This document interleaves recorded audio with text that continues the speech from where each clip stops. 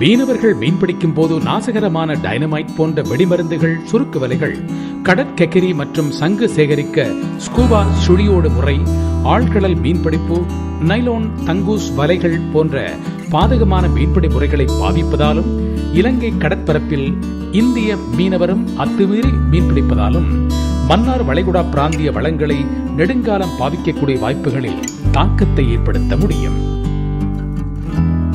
தரமுயர்ந்த கருவாடு தயாரிப்பதற்காக மேம்படுத்தப்பட்ட காய வைத்தல் முறைகளை பின்பற்றுவதோடு மீன் உலர்த்தலையும் மேம்படுத்த முடியும். தற்போதைய ஐஸ் தயாரிப்பு போதியதாக இல்லாததோடு கொள்வனவுக்கு வருவோர் பலர் தமக்காக ஐஸை கொண்டு வர வேண்டியுள்ளது. கரையோர சமூகத்தினரின் சமூக பொருளாதார நிலைமைகளும் வாழ்விடங்களில் அவர்களது பல்வேறுபட்ட செயற்பாடுகளும் இப்பிரதேச சுற்றாடலையும் வாழ்க்கை நிலையையும் பாதிக்கலாம். முசலி பிரதேச செயலாளர் பிரிவில் பாரிய நிலப்பரப்பு ஏனைய பகுதிகளிலிருந்து மன்னாருக்கு வரும் உள்நாட்டில் புலம்பெயர்ந்த மக்களுக்காக ஒதுக்கப்பட்டதும், 3 நீர்ப்பாசன நிர்வாக திட்டங்களுக்கு இடையில் போதிய ஒருங்கிணைப்பு இல்லாமை மற்றும் நீர் பற்றாக்குறை காரணமாக சிறு போகத்தின் போது குளக்கரைகளில் பயிர் செய்கை மேற்கொள்ளப்படுவதும் விவசாய நடைமுறைகளில் தாக்கத்தை ஏற்படுத்தியுள்ளன.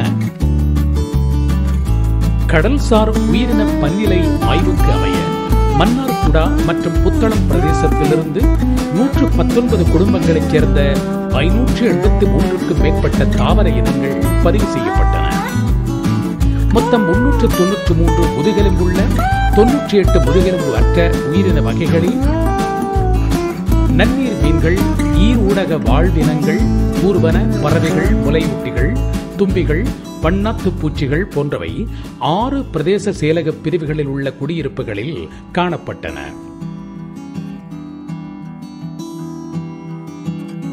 மன்னார் வளைகுடா வளங்களில் முக்கிய தாக்கத்தை ஏற்படுத்துவது நிலங்களை ஆதாரமாய்க் கொண்ட மாசுபடுத்தலாகும். கரையோர வலயத்தில் சட்டவிரோத மணல் அகழ்வு, பாரிய கடல் அரிப்பு, கரையோர கண்டல் தாவர அழிப்பு, மேல் நீரேந்து பகுதிகளில் காடழிப்பு போன்றவை ஆய்வின் போது அவதானிக்கப்பட்ட சில விடயங்களாகும்.